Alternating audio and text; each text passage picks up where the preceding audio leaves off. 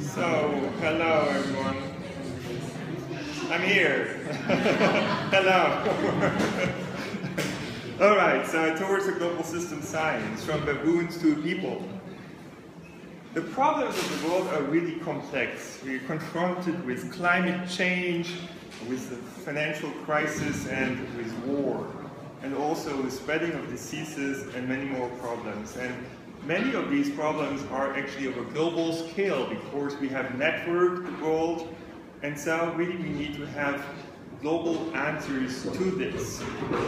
And that's why we need to have a global system science. My Nature paper about global network risk actually is addressing this issue. And so what it basically says that we need to address tightly connected systems because we don't understand well enough how they work, how we can control them. In many cases, they've become actually quite uncontrollable. We need altogether to develop an interaction and network-oriented view of the world. I mean, not just we, but everyone. So we have to explain these things to people out there, like business people, politicians, and so on, because they're supposed to take decisions, and we need to inform them. We also need to understand that information technology is creating a digital revolution, and so that causes a co-evolution between information communication systems and society. And we certainly need a grand integration of knowledge over here. So that's basically the next step of complexity science, from a theoretical science oriented at some specific problems towards a science of really grand and interacting problems. Now, I'll present you a few components of such a possible global system science. Let's start with opinion formation. So, of course, people have come up with models for opinion formation. In many cases, they basically assume spin systems would describe our opinion formation pretty well. So if we have kind of a yes, no, or pro-contra kind of situations and need to take binary decisions, then it's natural to assume spin models would do the job. However, of course, we should do experiments because there are quite a few spin models that claim to explain opinion formation. So which one is really true? Now, is there any model that's actually good enough to describe this kind of behavior?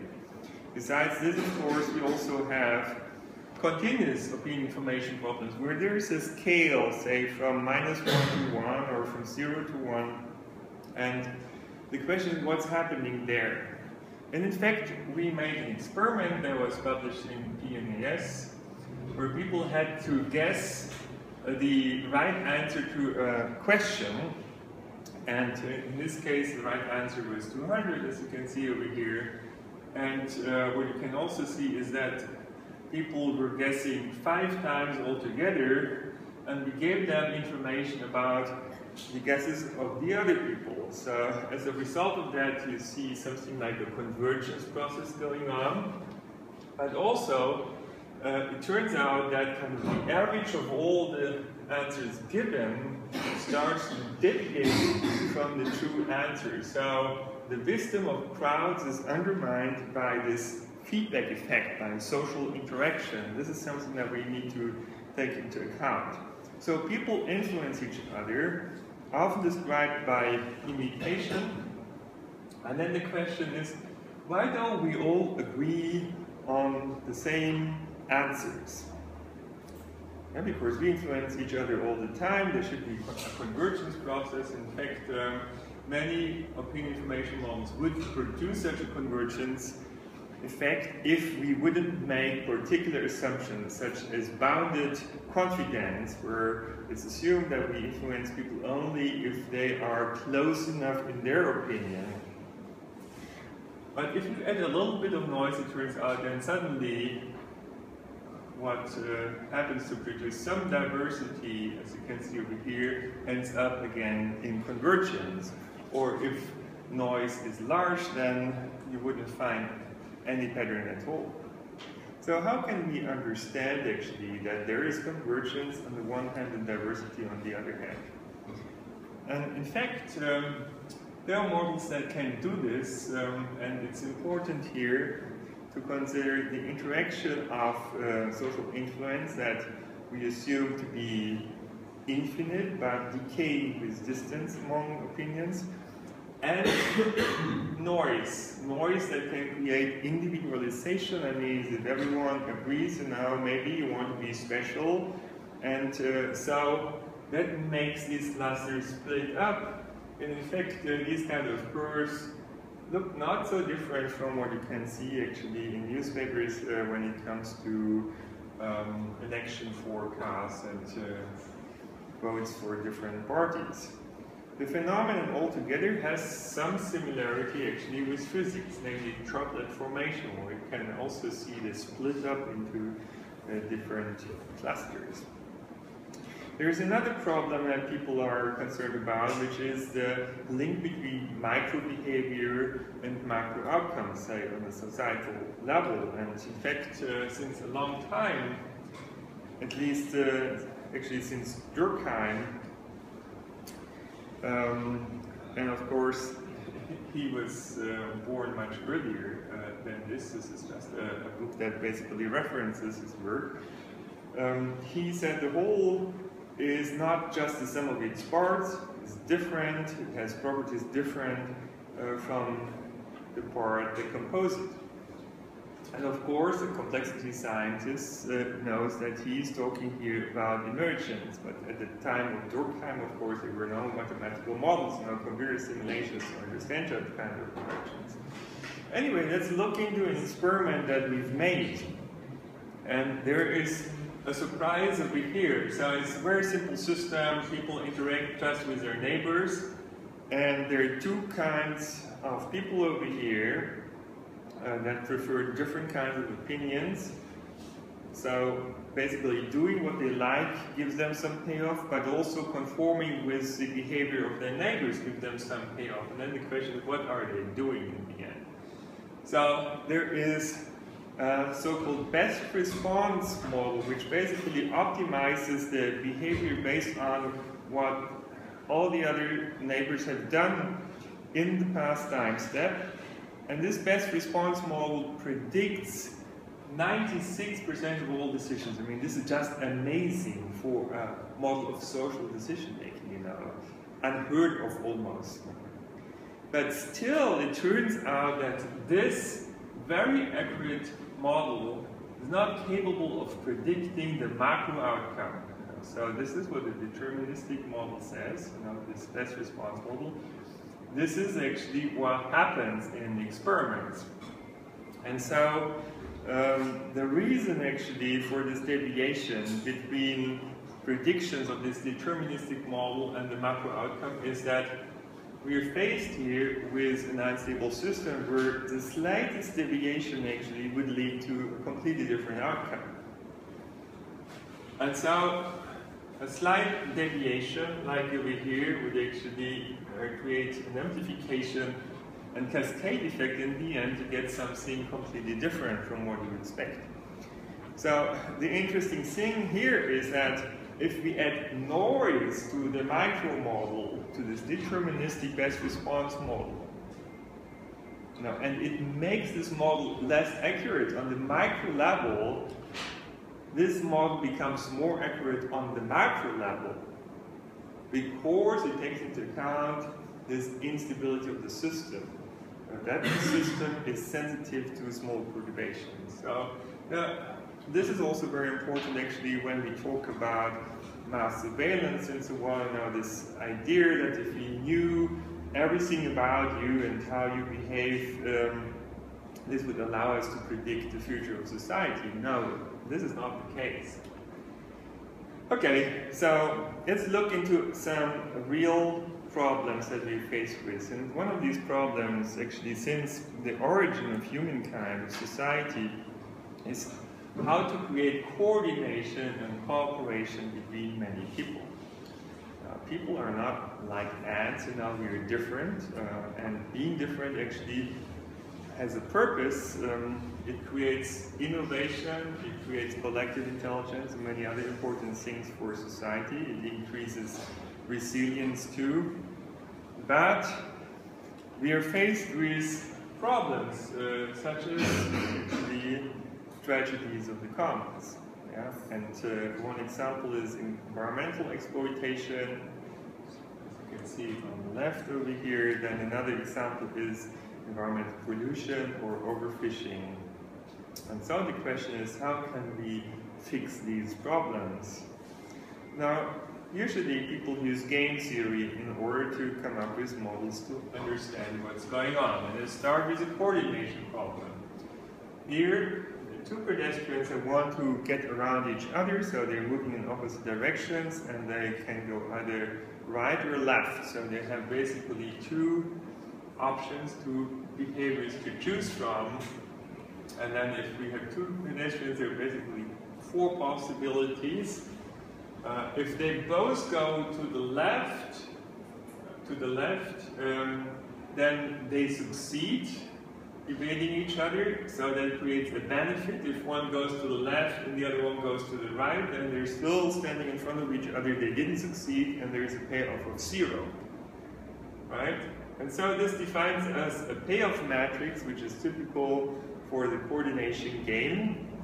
And then there are some equations actually describing how the frequency of these behaviors change over time.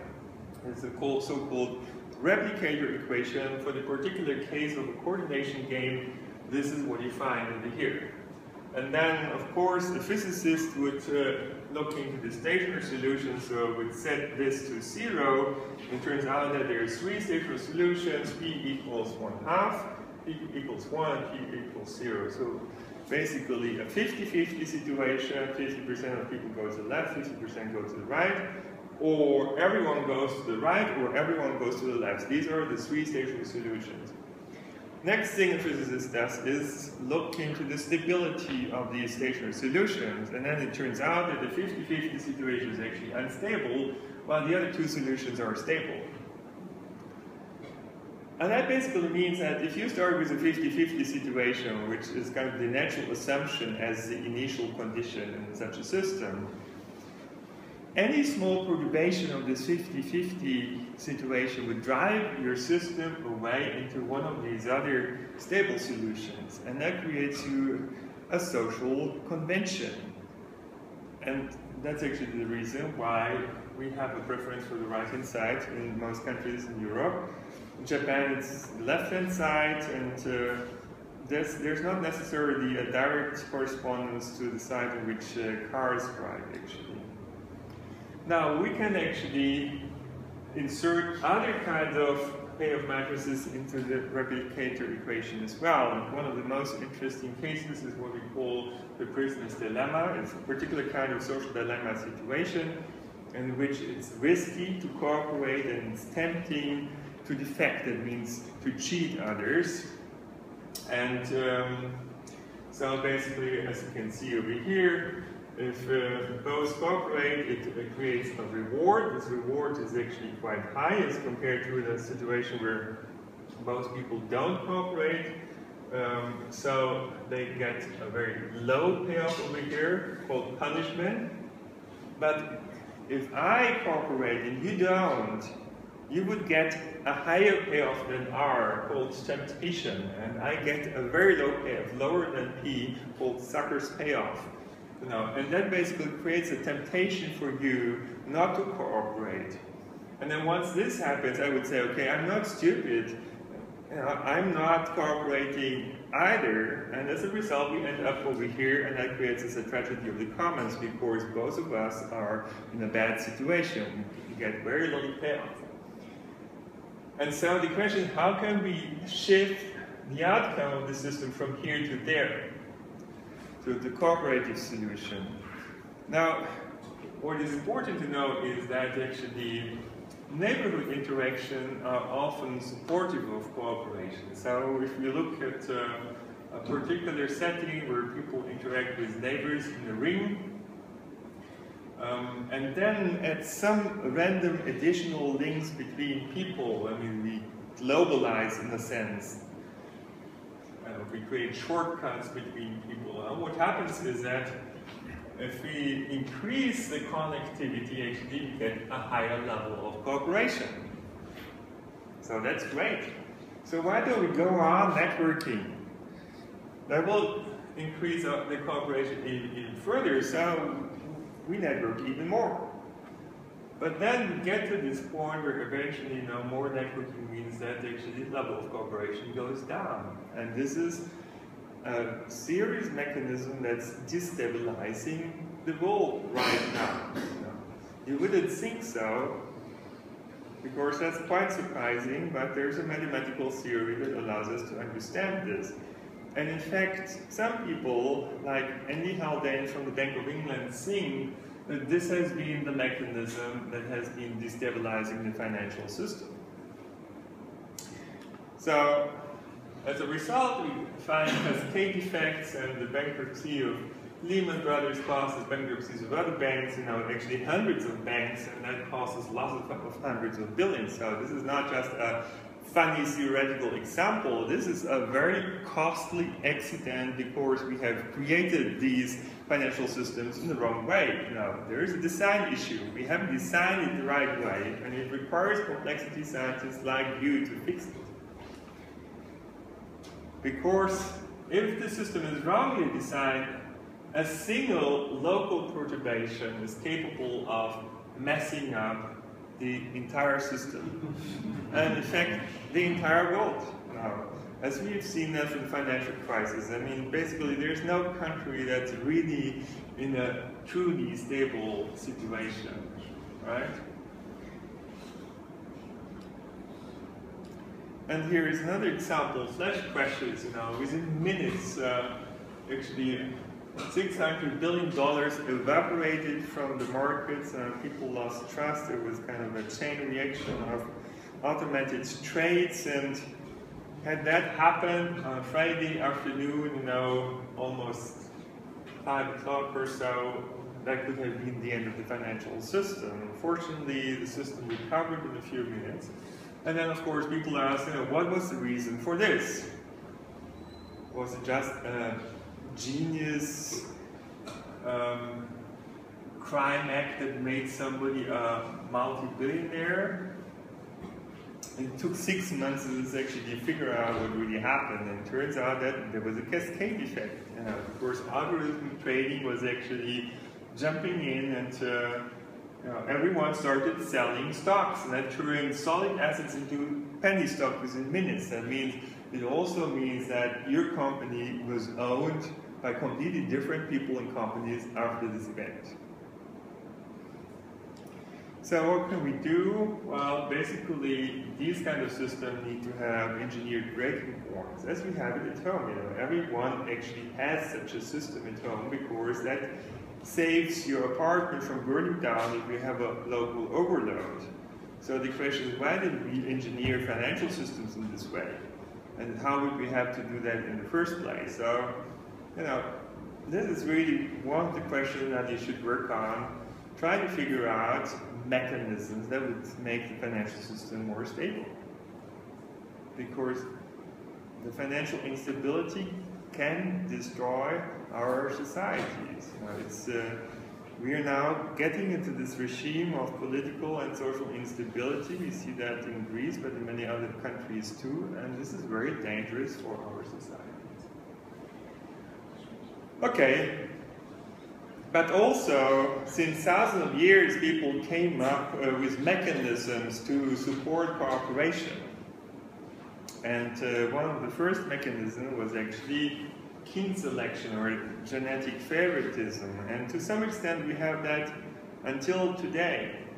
So inheritance law, for example. But in some countries, still clans are a very important way of organizing society, but it comes with side effects, such as, for example, blood revenge or ethnic conflict and so on. So eventually people came up with better mechanisms to support cooperation. One of them is direct reciprocity.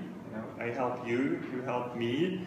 So repeated interaction supports such kind of direct reciprocity, and that actually promotes cooperation. Then there's also indirect reciprocity, which is maybe the next step. And that basically means that I help you, you help somebody else, and somebody else helps me.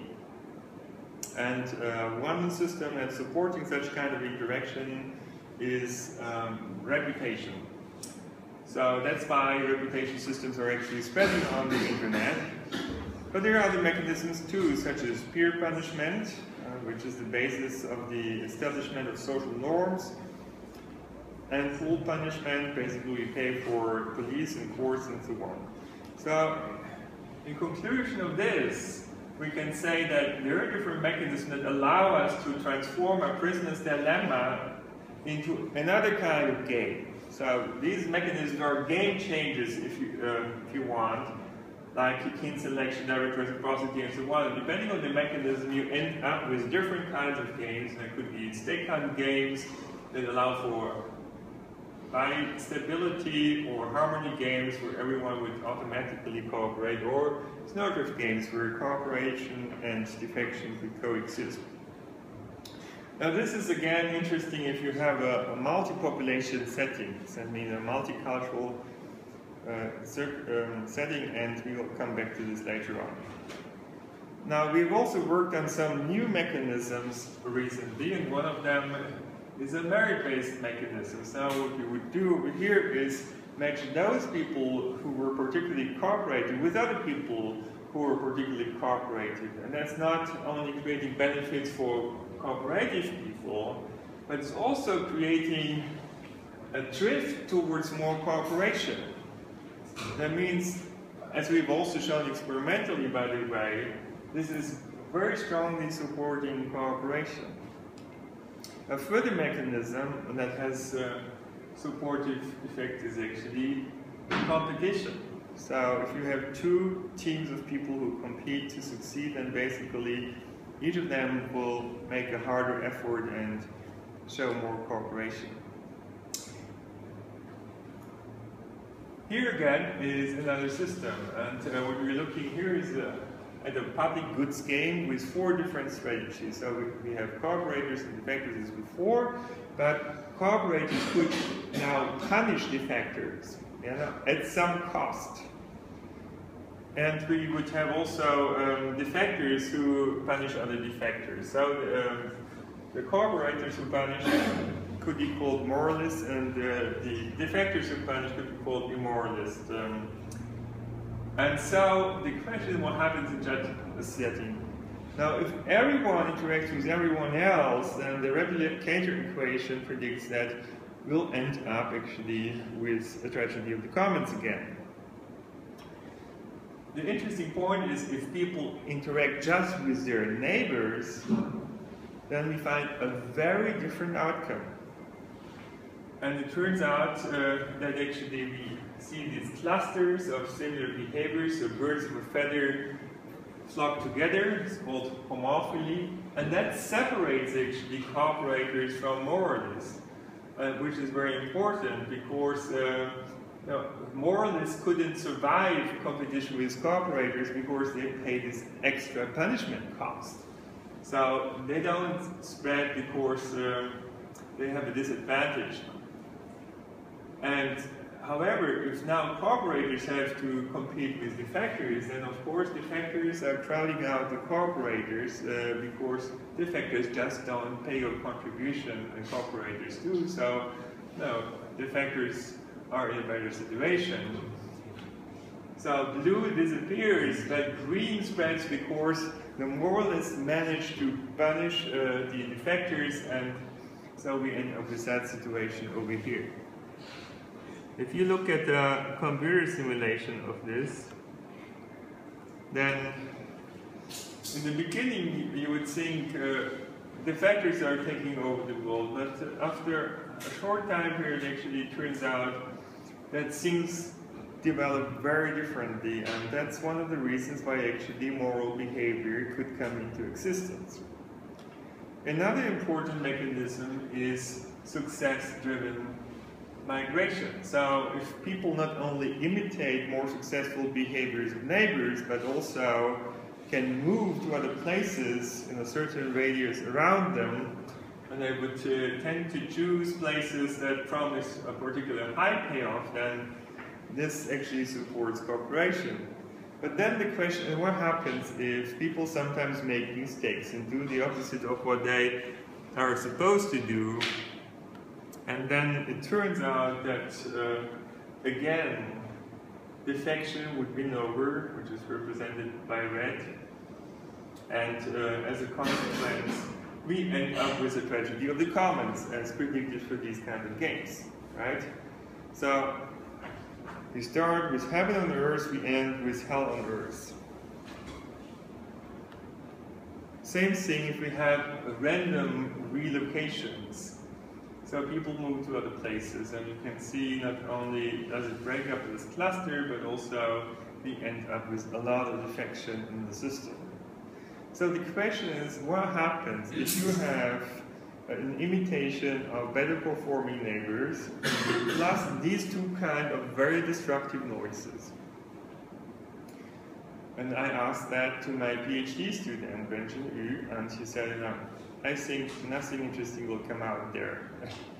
And so 2 weeks later I came back to his office and asked him, have you done the simulation? What did you find?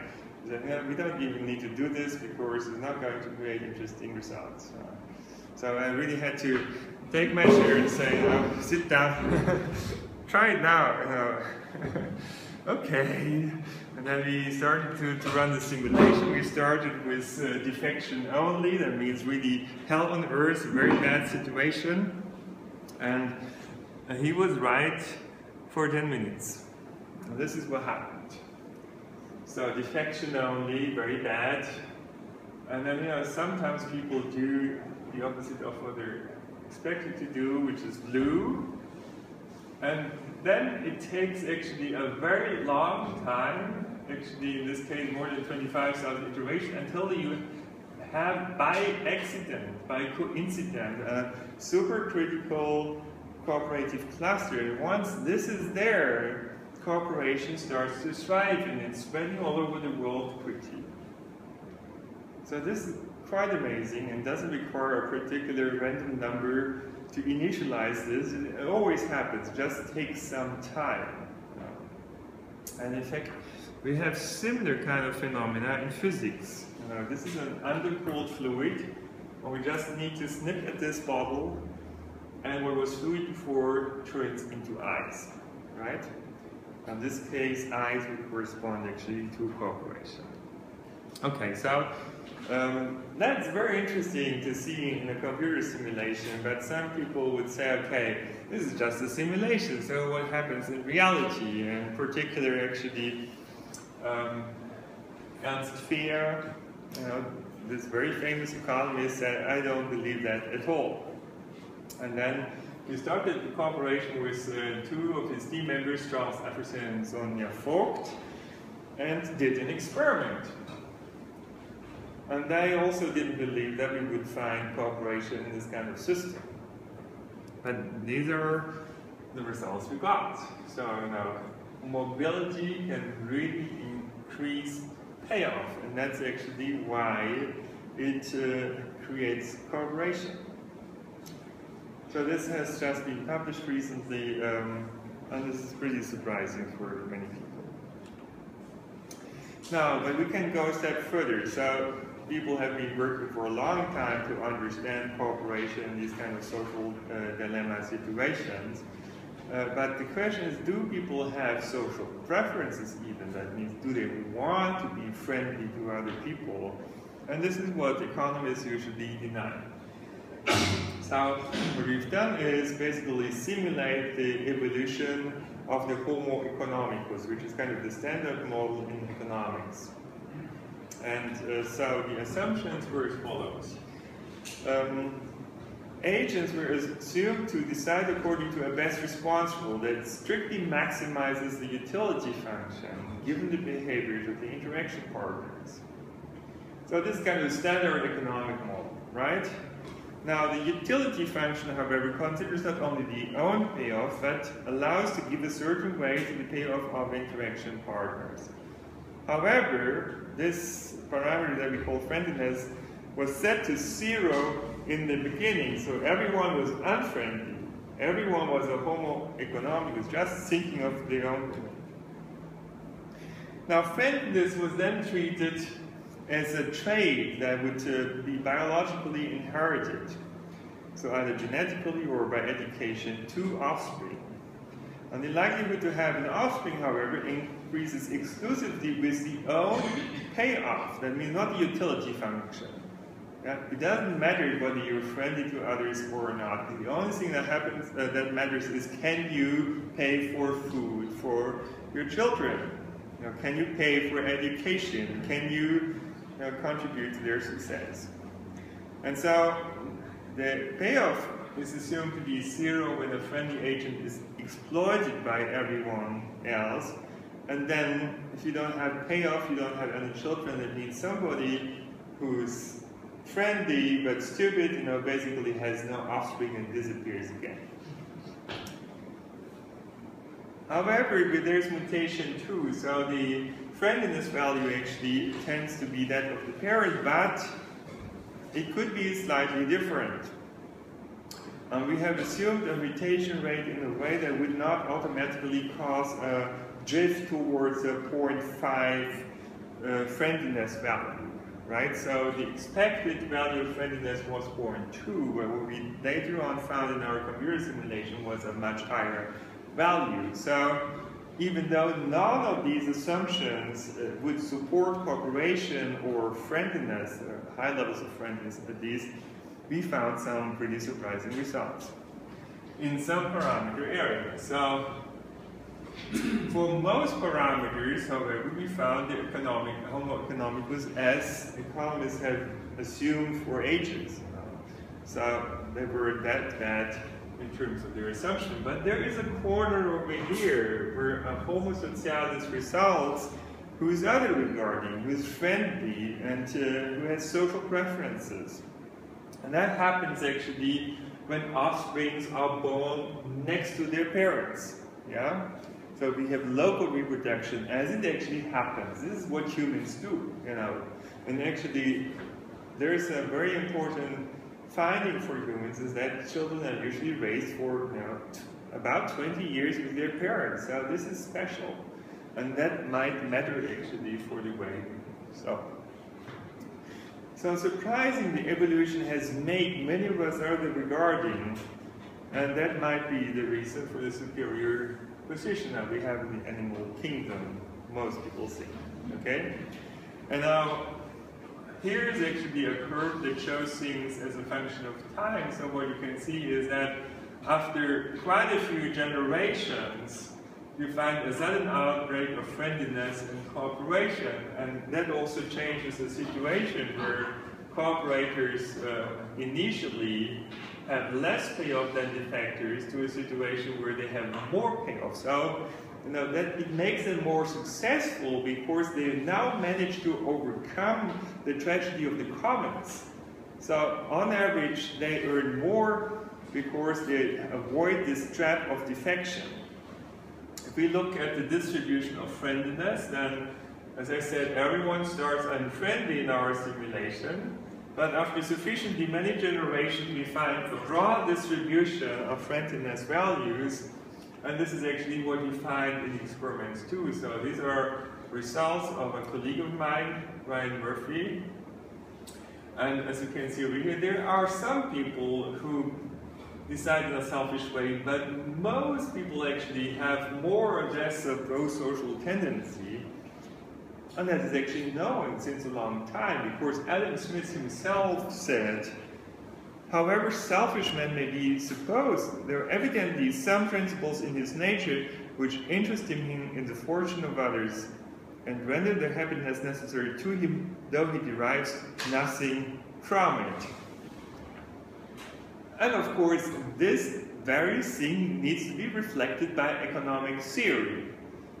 Now finally, I claim we start to have an economic theory that reflects this fact, which is the theory of Homo economicus, that surprisingly results in an evolutionary way by competition, right? While evolutionary competition was sought to eliminate social behavior sooner or later. I think for the sake of time, I'm skipping this simulation, but you find it on the web in our YouTube channel. And here you find a number of snapshots. We've done a simulation for two populations actually. And so we find not only this evolution of social preference, but also the evolution of cooperation among strangers, something that has been of great interest too. So this is just a matter of time until that happens too. So I personally believe, among many other colleagues in the meantime, that we need a new economic thinking. And so besides this economics 1.0, as I call it, based on the Homo economicus, assuming self-regarding behavior, we need to develop an economic theory 2.0 that considers other regarding behavior by Homo socialis. And actually, of course, economists are aware of the fact that people not always behave exactly like Homo economicus, but usually what they've assumed is, okay, somebody behaves like this and somebody else like this, but on average, it's all right. I think this is totally flawed. There is another stable solution, which is Homo socialis, and that's in a very different place. And so we need to have a different theory. When Homo economicus largely decides in an independent way, and so for this reason, the assumption of statistical independence of decisions is often made, and we can apply standard econometric methods. But once all our decisions depend on the impact our decision has on other people, this becomes a network decision making. I call it network minds. And that creates complex dynamics and requires a completely different kind of description. In particular, it requires complexity science. So it's wrong to assume that other regarding preferences would not change rational choice theory, but we can extend this theory to consider complex dynamic resulting from this network decision making. Now we can go a step further and ask, okay, what happens when people have different preferences? Because this is actually what we find. Some people have, for example, equity preferences, others have equality preferences. So some people think people should get a salary proportional to the effort they made, and others think that everyone should get the same level of salary. Just to give an example, some people think one should believe in this God, and others believe one should believe in that God, and so on. So what happens if we have people with different preferences? This is what we looked at in this computer simulation over here, where basically there is a reward for showing the preferred behavior and a reward of conforming with the behavior of interaction partners. And it turns out, depending on the relationship between these values, we could have either a situation where everyone does what they like, or a situation where one population sets a norm, establishes the same behavior in the population, which means that a part of the people would have to adjust to a behavior that doesn't correspond to their preferences. Of course, that depends on the population size in particular, but not only, it also depends on initial conditions and other things. And in fact, this is, again, a predictive theory in the sense that we can find these different outcomes in the lab, in experiments that we have done. So this is the case where everyone does what he likes, called anomie in sociology, and this is a case where a social norm is formed. Now, of course, we can have other kinds of payoff matrices too in multi-population settings. And so, if we look at the different games that I mentioned before, it means Tech-Han, Prisoner's Dilemma, Snowdrift, and Harmony game, that we find an amazing variety of different outcomes. And all these things are found in our society, and this includes also conflict and revolutions. So we can better understand actually why conflict results, and this is obviously a very important subject, not only in Iraq, so these are data about Iraq, but also in the Middle East. such as the contested city of Jerusalem. And it turns out that there is actually a correlation between violent events on both sides, like Palestinians and Jews. And actually, our interpretation of the situation is that everyone is actually trying to establish social norms according to their culture. But if you have two cultures with different norms, you would punish people for doing something that they consider right. And as a result, they basically strike back and say, you don't do this again, because you will have to pay a high price for this. So everyone tries to make others stop punishing. And as a result, however, what we find is an escalation of the situation. So punishment is not the right way of establishing social norms in a multicultural setting. But computer simulations based on data about these kinds of conflict can inform us actually about potential solutions. So we can look into counterfactuals, different kinds of political scenarios, and what would be possible implications of these solutions on the level of conflict and where it happens. So I think at this point it's a good moment to stop and actually be open for discussion and questions. So thank you very much for your interest, and tomorrow I'm going to talk about a time system that allows us to measure a lot of the things that we'd like to learn about humans.